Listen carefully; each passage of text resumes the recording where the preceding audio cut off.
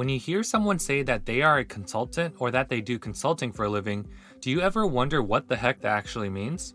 I'm a former consultant that worked at Bain & Company, and in this video I'll tell you exactly what the heck consultants do. I'll give you both a high-level answer and an actual day-to-day answer that reveals the nitty-gritty details of what consultants actually do. So, what do consultants do at a high level? A consultant is someone that works with clients to solve specific business problems. A consultant can work by themselves as an independent consultant or work for a consulting firm that employs many consultants. Consulting firms typically deploy consultants in teams of 4 to 6 people to work on a given project. There is typically one manager that leads the day-to-day work and a few analysts and consultants that work underneath them. A consulting partner provides high-level guidance to the team by leveraging their expertise in a particular industry or function. The projects that consultants work on take anywhere from a few months to a few years, although 3 to 9 months is typically the average project duration. The business problems that consultants solve can be almost any type of problem. There are many different types of consulting. Strategy or management consultants advise clients on their highest level strategic issues. For example, these consultants can help a company determine which markets they should compete in, how they can win, and whether they should acquire a company, to give a few examples. Operations consultants help clients improve the performance of their operations. For example, these consultants can help improve a company's production capabilities, supply chain, or sales team effectiveness. Technology or IT consultants are focused on the development and application of information technology in an organization. For example, these consultants can help a company set up the right technologies and systems and make the necessary system integrations or transitions. Financial consultants are focused on the financial capabilities of their clients.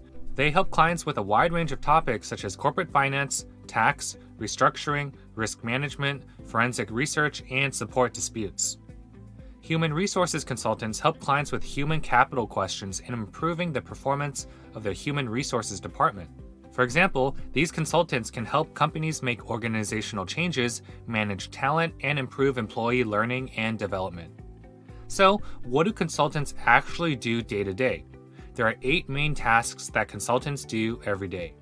The task that a particular consultant does depends on their role and seniority.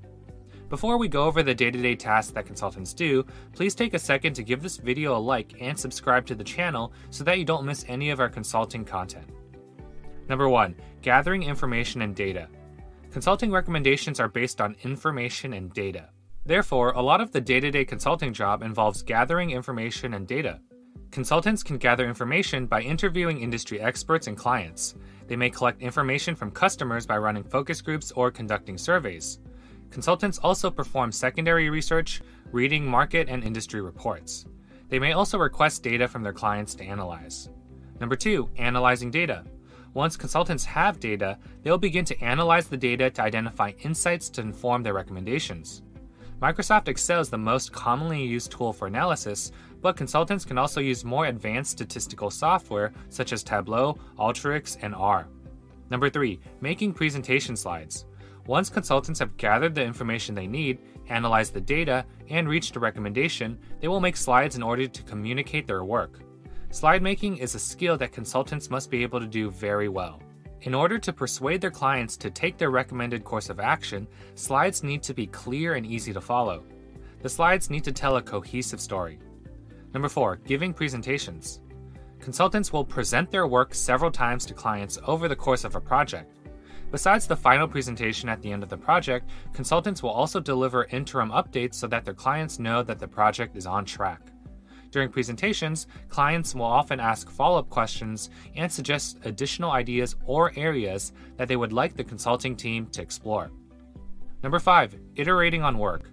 Consulting requires a lot of iteration.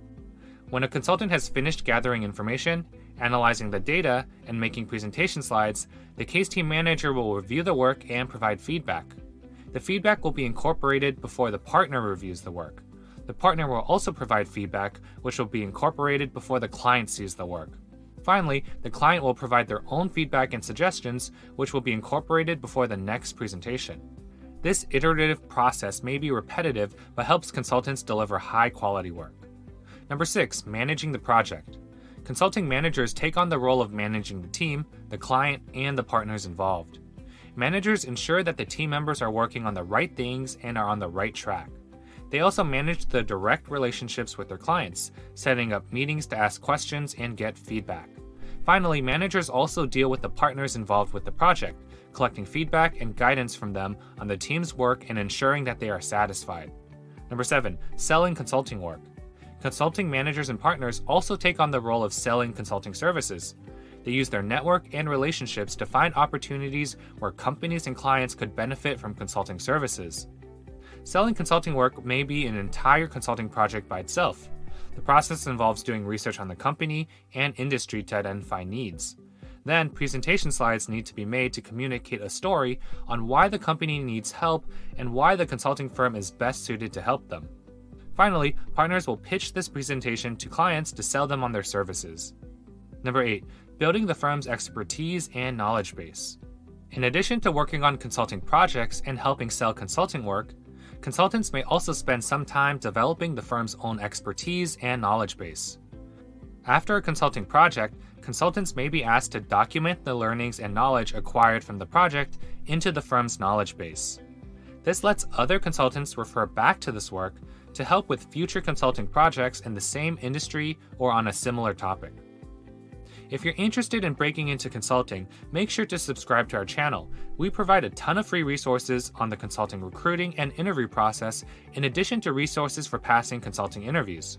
And if you're looking for a step-by-step shortcut to learn consulting case interviews quickly and save yourself hundreds of hours, check out our comprehensive case interview course and books. Links are in the video description. We teach the most robust, effective case interview strategies in the least time-consuming way to save you hundreds of hours of prep time and help you land multiple consulting job offers.